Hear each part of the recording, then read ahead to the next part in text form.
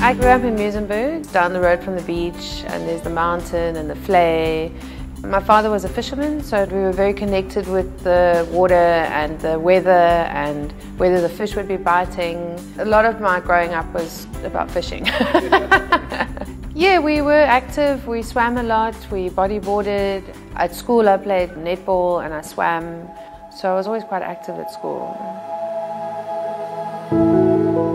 I started really putting on weight when I was about in my 20s, and I think that's normal. You're out of house and you can suddenly make your own decisions, and if you haven't got the right tools, you eat incorrectly.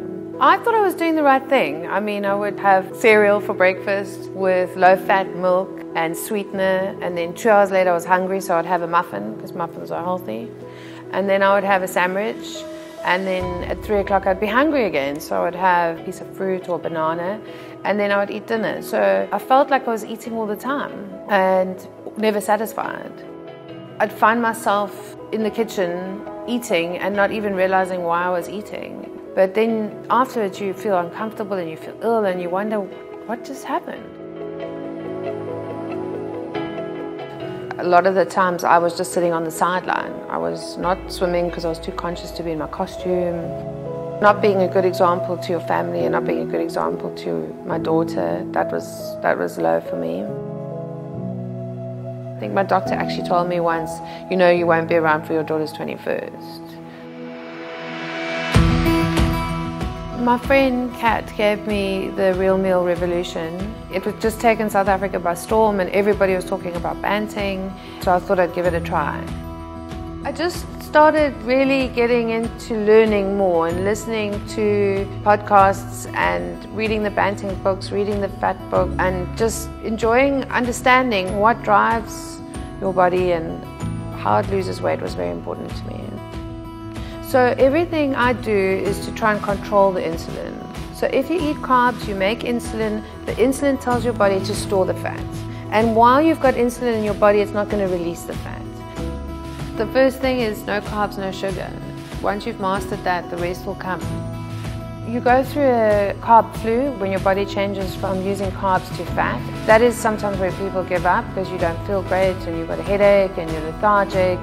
So I'd have eggs for breakfast, and then I'd have bone broth, then I would have lunch, then I'd maybe have nuts in the afternoon and dinner and coffee after dinner, and that kind of helped me get through the initial not eating carbs.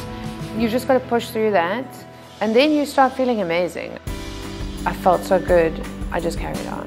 Every morning I'd wake up and say, it's easy, just no sugar, no carbs, no sugar, no carbs, till it became a routine. I felt healthy, I felt energized, I didn't feel this need to eat all the time, and it just started working, and I just continued doing it. I mean, the energy, the mental clarity. Now I have work, I have gym, I have friends, I have family, I have exercise. That just kind of keeps you going because you just feel so awesome.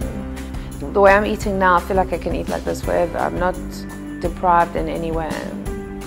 Starting to walk and starting to go to gym was kind of a strategy as well. Once I started exercising, it was amazing. It gave me a nice outlet. I could feel my body changing. People were noticing the changes. And it also helped a lot with work stress. You come out of there and you just, whatever. It's not so important anymore. You just feel so great. When you're eating well, you understand that everything you eat is nutrition and you don't want to spoil that. You're eating such good food, why poison yourself with something that's so artificial? So now it's more about using really healthy food and putting healthy food into your body, you know, and making healthy choices. My daughter's now 16. I'm happy to go swim, I'm happy to climb a mountain, I'm happy to spend time with her, go shopping with her, you know, and she's proud of me as well, and that's important. She's proud of me in front of her school friends, and now they're, how old's your mom? She looks so young.